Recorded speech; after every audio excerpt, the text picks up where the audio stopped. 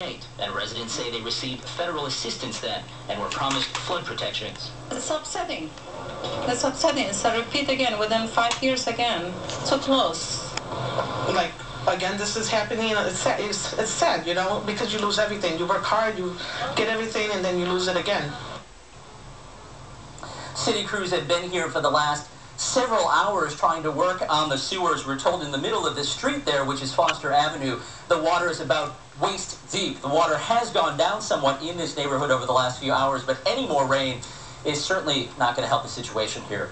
Live near Pulaski and Foster, Eric Hong, ABC 7 News. Back to you now. All right, Eric, thanks. Now the story about that giant sinkhole that swallowed up some cars on the city's south side. We have been showing you these pictures throughout the day. Amazing to see. A lot of people who live in the area shocked, saying this is more like something that would happen in Florida than Chicago. And that is where ABC 7's Teresa Gutierrez joins us now live with that story. Teresa? Well, Sylvia, the 10th Ward Alderman says he had never seen a sinkhole this size. At least 40 feet wide and 12 to 15 feet deep. Just try to imagine that. He also added that the water main that broke was at least 8 inches in size and over 100 years old, and that they have been trying to repair the infrastructure in the area. That's what they've been doing. However, they had not reached this area yet, this point yet.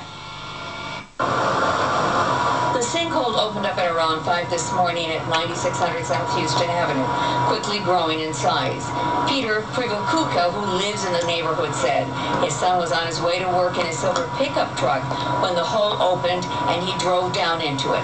Privakuka says his son was taken to Northwestern Hospital with minor injuries, and he remained at the scene to see what happened to the pickup truck. It was finally removed from the sinkhole several hours later once it was determined safe to do so. He got no breakage, bones, no nothing, you know. Yeah.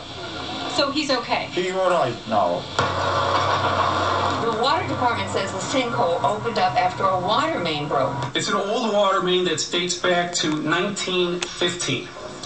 And when it broke, it breached the sewer below it. The alderman of the 10th Ward says that the water pipe that broke is over 100 years old. Again, the water line that broke, the pipe, 8 inches, 100 years old plus. That was the initiation or the cause of this. The gas and electric will be on while the plates are being put in place. This is an unfortunate circumstance. I'm just happy no one was seriously hurt. I'm going out to start my car and I saw the car drawn in. I was scared. Several cars were pulled out of the sinkhole at close to 3 this afternoon.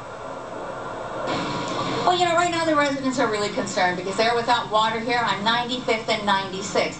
But we understand that shortly they're going to start capping the sinkhole, and they expect that the residents will have water within 2 hours. Right now, water is being brought into them. And you have to really credit the workers here that have been working for hours trying to repair the damage. Reporting from Betts Park in South Chicago, Teresa Gutierrez, ABC 7 News. Ellen and Sylvia, back to you.